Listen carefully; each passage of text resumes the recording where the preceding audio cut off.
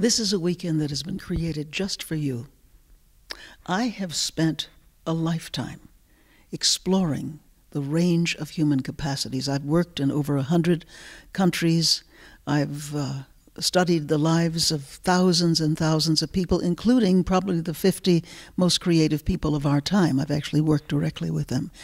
And from this work in understanding the range and the genius of human capacities, I have come up with a way of training you to the magnificence that you contain.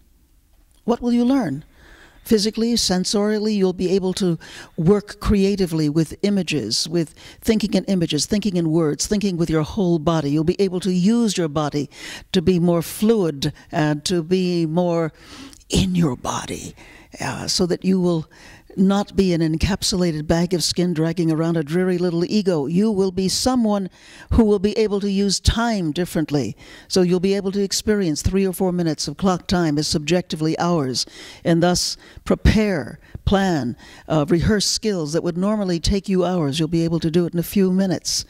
You'll be able to tap into the immense creative process that is going on beneath the surface crust of consciousness all the time, and to be able to be not only creative in terms of things that you want to create, but even better, tapping into aspects of yourself that is beyond fear, that regards all challenges as opportunities in work clothes.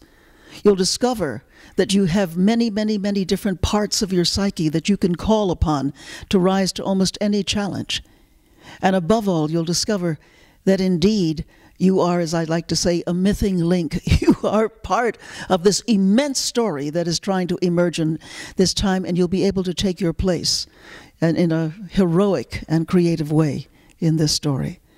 And ultimately, you are a spiritual being. I used to walk with an old man who I called Mr. Teilhard. He turned out to be the great French mystic and zoologist Teilhard de Chardin.